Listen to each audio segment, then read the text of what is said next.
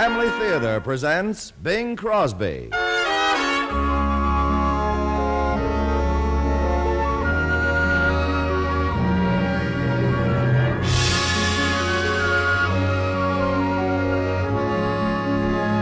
From Hollywood, the Mutual Network, in cooperation with Family Theater, presents Foreign Exchange. And here is your host, Bing Crosby.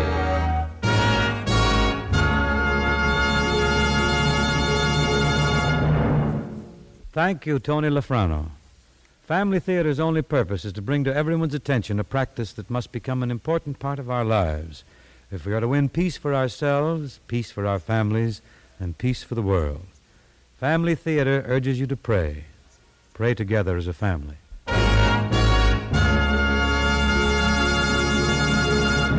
And now to our transcribed drama, Foreign Exchange, with Lamont Johnson as Bill Thayer and Jean Bates as Sonia.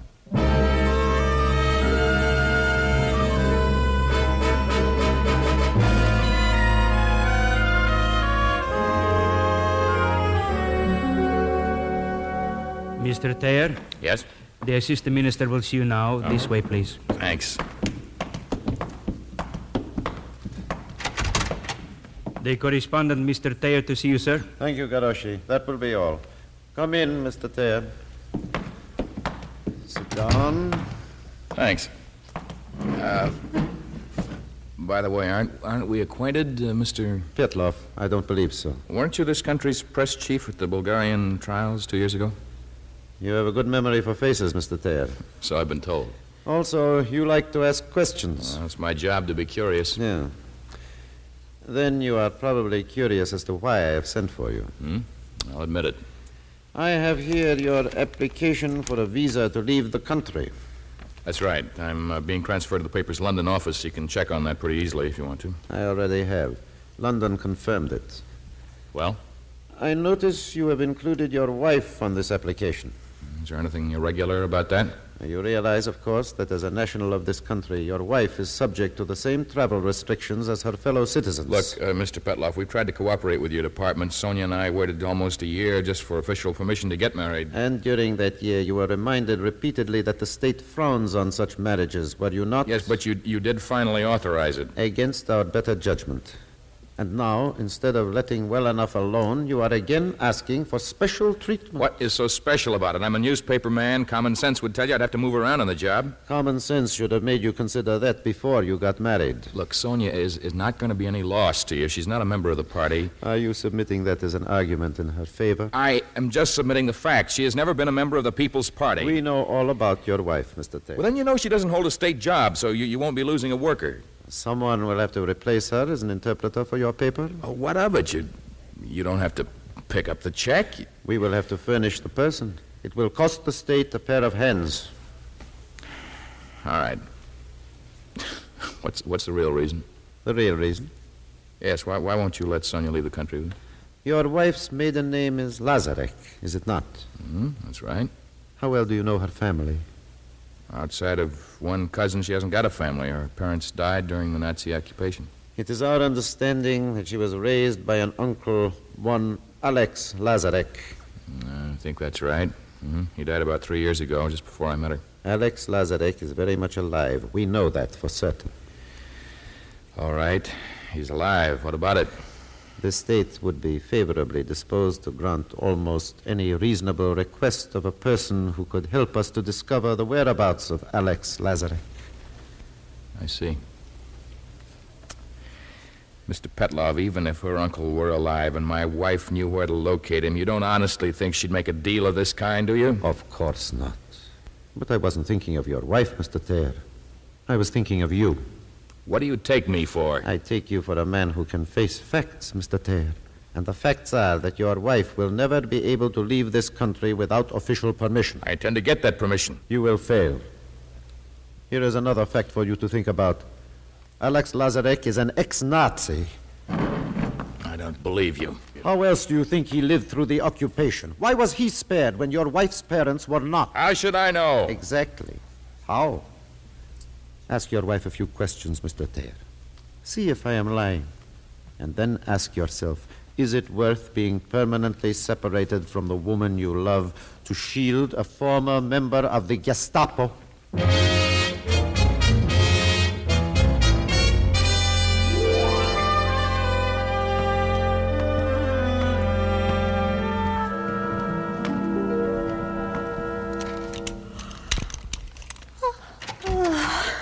It was a wonderful evening, Bill, but I'm dead. Have fun, honey? Don't we always? Of course I had fun. And I can't wait for you to take me to the ballet in London. That is real dancing. Even you will like it. What do you mean, even me? I'm a very cultured guy. Didn't I applaud at all the right times tonight? You applauded loudest when it was all over. So did everybody. But for different reasons. You know, darling, when I was a little girl during the occupation, I would go to the ballet.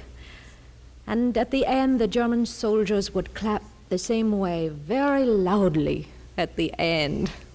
I think they found the ballet not Wagnerian enough for them. Maybe not. Who'd you used to go with? Alone sometimes with my schoolmates. Your uncle ever take you? Uncle Alex? Oh, no, he hates dancing. You mean he hated it? Yes, that's what I mean. Would you like some coffee and cheese, dear? Yeah, great. Have you heard anything about our visa application yet? It's in the works. I thought perhaps that's what you were sent for today by the ministry. You thought that's why I was sent for today by the ministry? Well, anyway, I thought it. I'm surprised we haven't been called in. Oh, what makes you think we should be? Oh, they always do questions. Where are we going? Why? That looks good. Sonia? Here. Draw one of these round ones next. Thanks. Before you came to work for the paper, weren't you ever approached to join the party? Once or twice. Why? You have any trouble saying no? Not much. They looked into my record and found that under the Nazis, my parents had been classified pro-American. That was enough to make me look decadent. How about Uncle Alex? He ever join up? Oh, no. Uncle Alex never joined anything in his life. What did he do for a living? He was a policeman. There's a round one left. You want it? No, you eat it. You mean he wore a uniform? Oh, the coffee. You mean Uncle Alex was just a local uniformed cop? Cop? Policeman. Oh, yes, I think so. But he didn't wear a uniform, just a suit. Watch out, it's hot. Was he a policeman while the Nazis were here? Uncle Alex? Yes, what of it? I'm just asking. A great many municipal workers stayed in their jobs then. They were forced to. What are you getting so worked up about? I just asked a simple question. Everybody thinks if you stayed in your job under the Nazis, you were a collaborator. A lot of them were, weren't they? Yes, and a lot of them were not. A lot of them stayed on to commit sabotage under the noses of those goose-steppers. Would you guess that's why your Uncle Alex stayed on? Yes. You ever say so? He was not a braggart. Bill, what's the matter with you?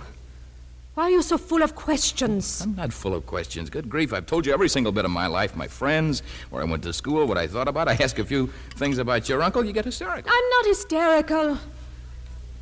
I just want to forget that part of my life. It was horrible. My parents hounded into their graves. Uncle Alex having to run away like a common criminal. I thought you said he died here. Yes, he did. Oh, Bill, I promised not to tell. Take it easy, darling, please. He had to run away. They would have killed him. Who's they? The party right after the coup. They came looking for him. I promised never to tell a soul, but that was before I met you. A friend of his, a doctor, forged a death certificate. We even held a funeral. Oh, I've wanted to tell you so many times. Oh, don't worry, honey. Don't worry now. Everything's going to be all right. He's still alive somewhere. Did you ever hear from him? Now and then.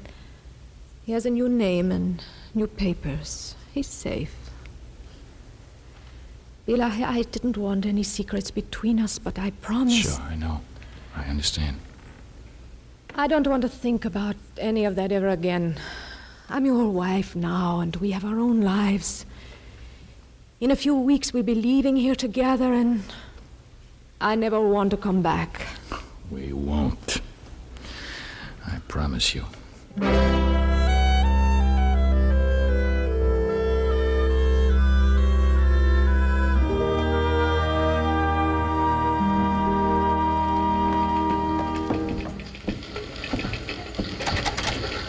Hey, boss.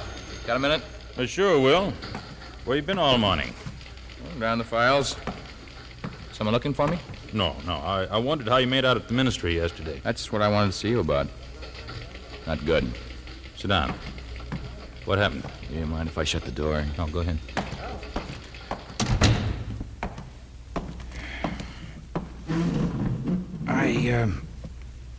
I got some pretty cool treatment over there. They don't want to give Sonia a visa. I was afraid of that. Harry, do I have to take that London job?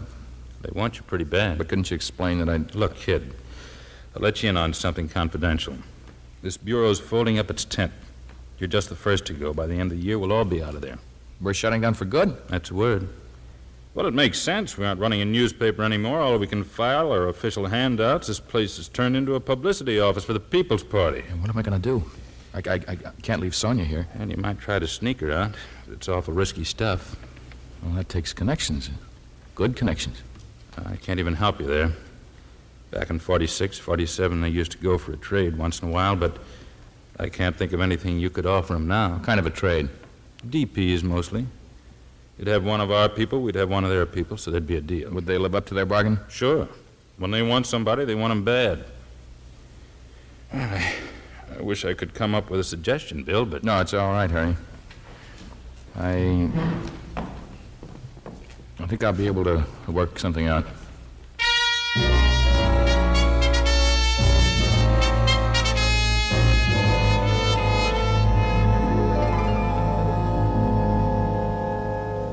Now, let's go over this once more, Mr. Thayer, so there'll be no mistakes. Your wife has learned exactly where Lazarek is staying. Yes.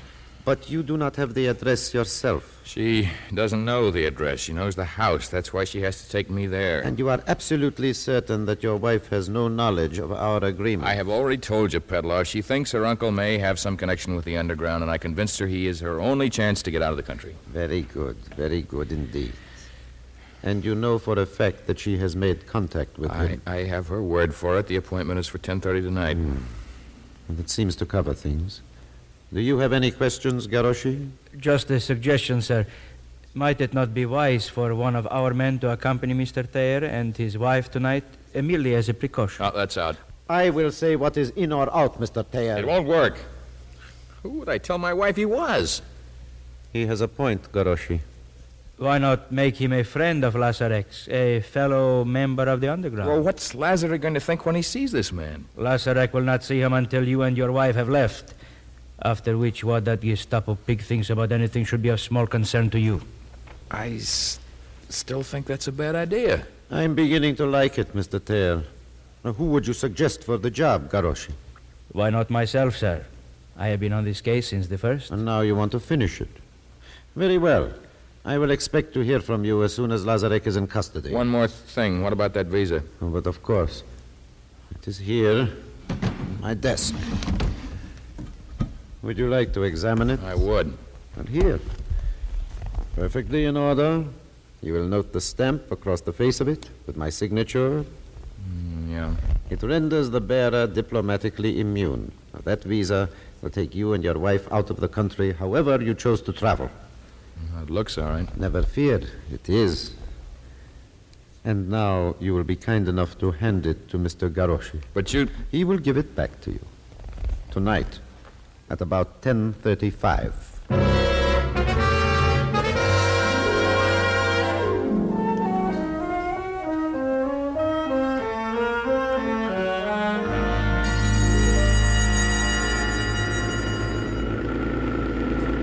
Bill, I'm frightened.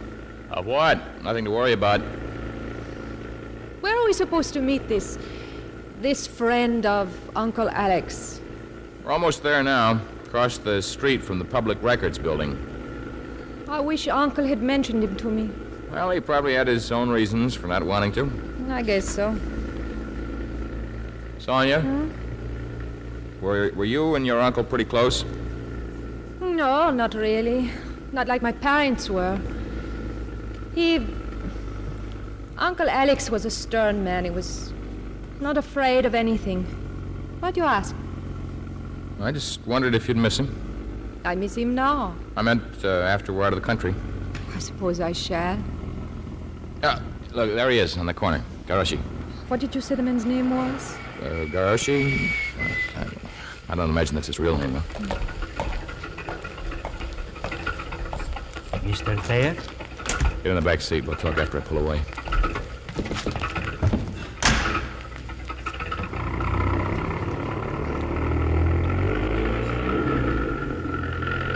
This is my wife, Mr. Garashi. A pleasure, Mrs. Thayer. How do you do? Have you seen my uncle recently? Quite recently. Is he well? As well as can be expected. I know you'd better start giving me directions. Oh, yes. You turn left 2 blocks after this and then stay on that street until we cross the river. Good enough.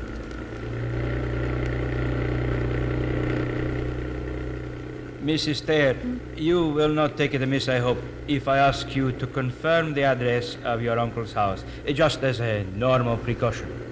Well, I don't really know the address, but I can show you how to get there.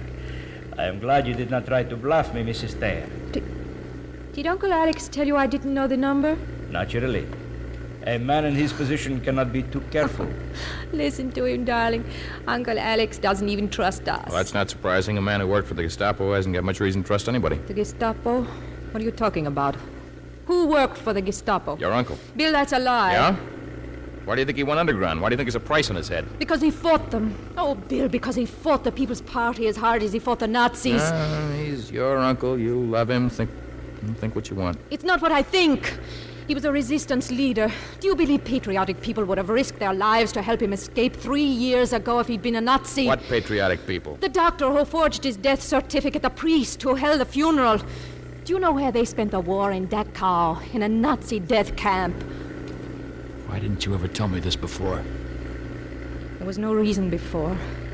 But if I'd thought you suspected this of my uncle, Mr. Goroshi, you know him. Tell my husband, tell him the kind of man Alex Lazarek really is. He is one of the last great enemies of the state at large today. And that's why the state wants him, not because he was a Nazi? Some of our current regime's most trusted secret police are ex-Nazis. They find the atmosphere highly congenial. I see. Sonia, I've made a pretty terrible mistake. No, it's not that terrible, darling. Now that you understand. No, I understand. I understand a lot of things. Then you understand, Mr. Thayer, that the state is still vitally interested in Lazarek's whereabouts, if not precisely for the reasons you thought. Yeah, I understand that, too. Bill, we're almost there. I said apartment house on the corner. Yeah, I guess we pull around and back, Goroshi. If you wish. Yeah, sure. I'll just swing up this alley and... Hey. Huh? Sounds like we got engine trouble. I filled it with petrol just this afternoon. Yeah, the gauge shows almost full, but there she goes. Goroshi, you consider yourself a mechanic? Well, I would hardly say that, Mr. Thayer, but if you wish, I will have a look at the motor. I don't even know how to get the vents open. That handle just to the left of the steering wheel. Yeah? Release it toward you. Okay.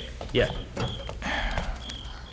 Do you have a torch, Mr. Goroshi? In my pocket, thank you. If you want anything, just yell.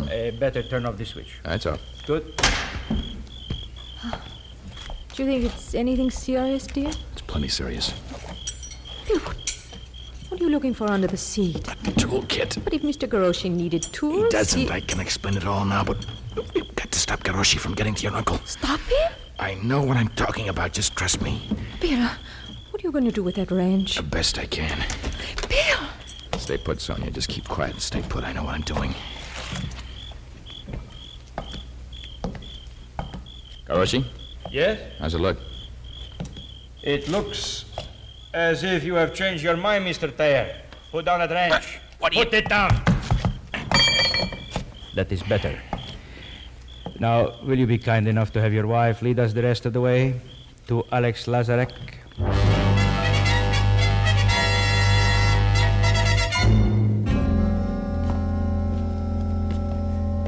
Keep going. It is on the second floor.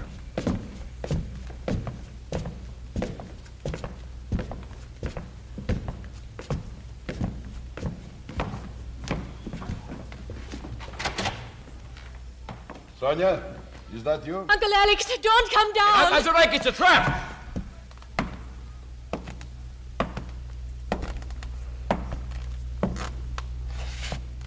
It seems you were mistaken about Mr. Teir Garoshi. In a way, Alex, and then in a way not. Uncle Alex, do you know who this man is? Say, what goes on here? Yes, I know him, Sonia.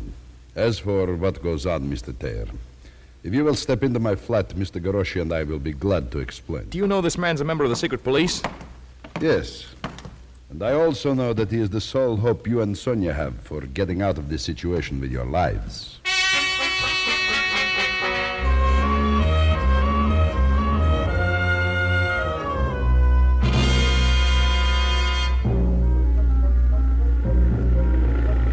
Are we far from the border, Uncle Alex? Less than half a mile. You understand exactly what you are to do, Mr. Teir? I show the visa to the guards along with my press credentials. And then you let Garoshi do the talking, no matter what they ask you. Yep, gotcha. Just one thing, Garoshi. How are you going to square this with Petlov? I have a plan. So down there. There's the border station up ahead. I don't see anything. The red and green lights. Ready, Garoshi? Ready. Drive up to the gate and stop. Keep the motor running.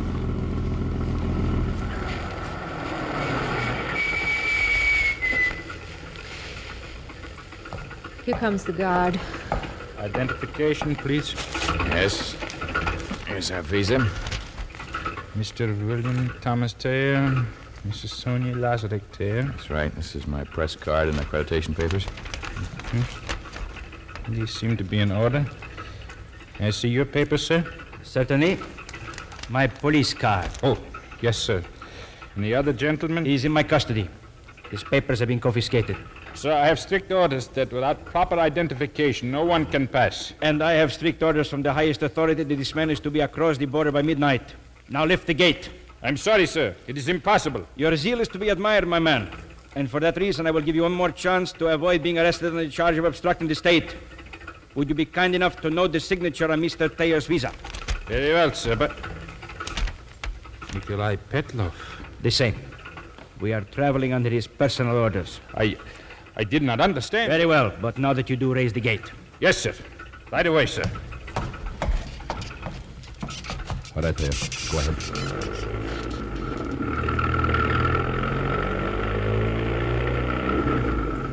Oh, brother. Oh, that was a little too close for me. I thought that guard would never let us go. Turn off the next side road. What's the idea? Here we separate. You are safe now. You will have no further need for us. But Uncle Alex, aren't you coming too? No, my child. I must go back. Your life won't be worth a plug nickel. It has not been worth even that for some time. Please, Uncle Alex. There is still much work to be done, my child. And it can only be done within our country. Here we are. I guess your opinion of me is better left unsaid, huh, Mr. Lazarek? No, I understand. You were thinking of Sonia. Besides, you tried to save me once you understood the truth. I'm surprised you played along with me. We had our reasons. You are a newspaper man. You can tell the world what is happening here. I will, don't worry. Well, goodbye. Goodbye, Uncle. Bye, Garoshi. Oh, I almost forgot, Mr. Teir. What's that? The visa. May I trouble you for it, please? Huh? Won't we be needing it anymore? No, but I will, to keep Petlov from purging me. I don't think I get you. This, your visa, is the big blunder Mr. Petlov made. He signed it. You mean you're going to use that on him? Only if he threatens to expose my blunder in letting you escape. Pretty good. But will Petlov allow himself to be intimidated like that? He has no choice. We will come to some arrangement.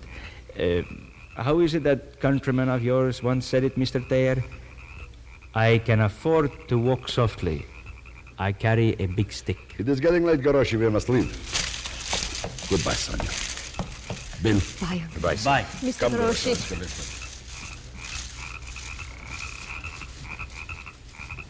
Well, I guess we better get along. Yes.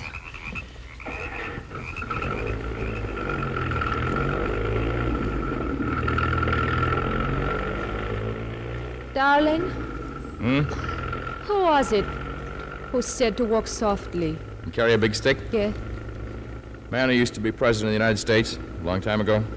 Even before the Nazis and the People's Party? Even before that. That's strange. How so? You'd almost think he was telling the world how to deal with them.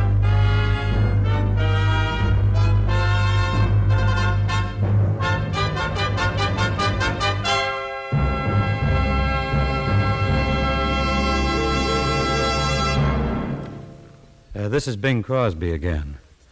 You know, I read something the other day that struck me so forcefully that I'd like to pass it on to you. I'm not sure where I read it, and in fact, I'm not even sure I have the exact wording, but this was the main thought. That God, at death, will not judge us by how large an obituary we get in the New York Times or the Daily Variety, but rather in one instant he will look down into the eyes and the hearts of our family, our employees, our friends, our neighbors, our acquaintances, literally everyone with whom we have ever come in contact during our lifetime. And he will know. That's a frightening thought, isn't it? That so many thousands of people will have a say in our final judgment. The shoeshine boy that shined our shoes 15 years ago. The counter girl that serves us our lunch every day. A school chum whom we haven't seen for 30 years. How would we rate in the eyes of these people?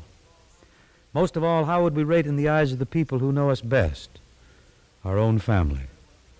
They're the ones closest to us, the ones with whom we live and work and play, and if we're smart, the ones with whom we pray, too.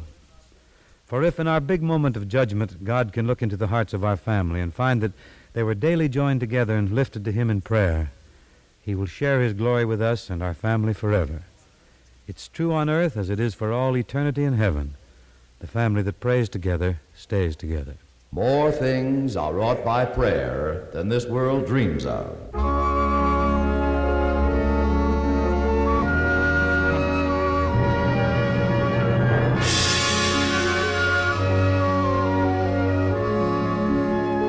From Hollywood, Family Theater has brought you transcribed Foreign Exchange. Bing Crosby was your host. Featured were Lamont Johnson as Bill and Jean Bates as Sonia. Others in our cast were Edgar Berrier, Ted DeCorsia, Jack Crucian, and Barney Phillips. The script was written and directed for Family Theater by John T. Kelly, with music composed and conducted by Harry Zimmerman. This series of Family Theater broadcasts is made possible by the thousands of you who feel the need for this type of program, by the Mutual Network, which has responded to this need, and by the hundreds of stars of stage, screen, and radio who give so unselfishly of their time and talent to appear on our Family Theater stage. To them and to you, our humble thanks.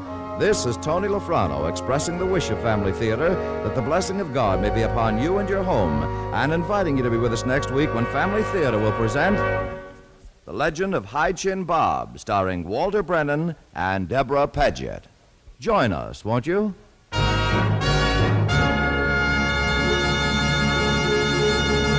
Family Theater is broadcast throughout the world and originates in the Hollywood studios of the world's largest network. This is the Mutual Broadcasting System.